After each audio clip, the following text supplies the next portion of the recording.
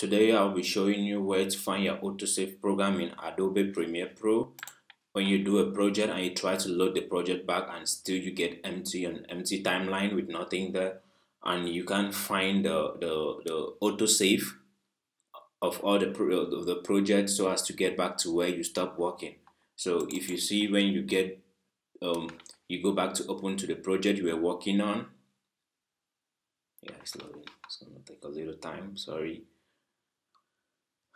My computer is kind of, so this is my everything, it's empty. My input on the timeline on sequence is nothing, everything is empty, but this is a project I have been working on. So how to find your autosave? You can go to documents. This is for Mac, as I only use Mac, and Adobe. When you go to Premiere Pro 12.0, then you could find your pre-save right here. And the last save one you have to go to, so as to go to the previous setting or the previous editing place position you were at that moment. So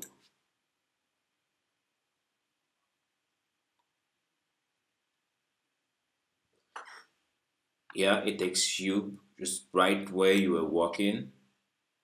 So if you have problem finding your autosave, you just have to go right here. It's always here. So now you don't have problem, you can continue with your editing and all is good.